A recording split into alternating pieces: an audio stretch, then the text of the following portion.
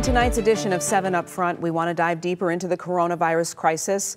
Starting with the Omicron variant, we're going to go back to a medical executive of our state, Dr. Natasha Bagdasarian. Doctor, thank you for hanging with us. Do you know of any cases of Omicron variant, any more cases here?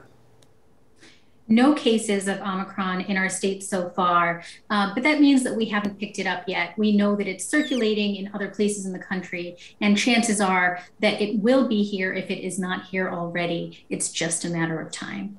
Yeah, and do we have a plan going forward? Is it the booster? You know, throughout this pandemic, we've really used layered mitigation strategies. And now, in preparation for the Omicron variant, it's going to take layered mitigation strategies again and layered levels of preparation. One of the things I'd like to really stress to your viewers tonight is that we have the tools. We have the tools to prepare for this variant. We've got vaccines. We've got rapid tests, and then we've got all of the other strategies that we've been using throughout, like masks and distancing and ventilation. And it's really time to use all of those layered mitigation strategies in preparation for Omicron. Boosters are just one of those strategies.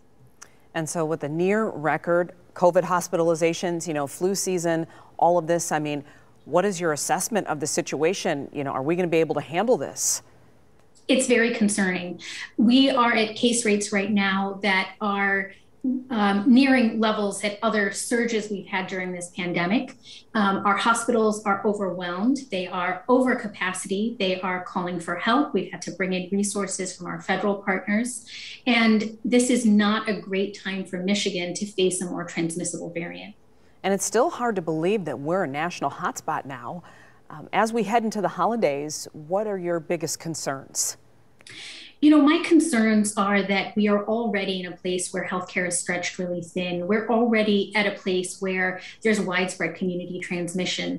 Now, with the holidays, we're expecting people to gather more indoors. We're expecting the cold weather to bring people indoors. And we know that people have not been using masks and other mitigation strategies as well as they were last year and at other times during the pandemic. So what I'm concerned about is that we will face Omicron with such high case rates that our healthcare systems won't be able to withstand more cases.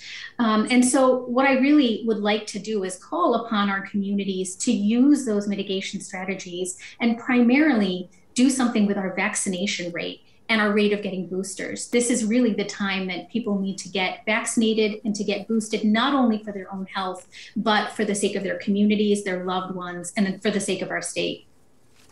And try to make personal protection a part of your life, really. All right, absolutely. Thank you, Doctor. We appreciate you hanging with us. Thank you for answering our questions tonight. Thank you so much for having me on. Okay, Dave.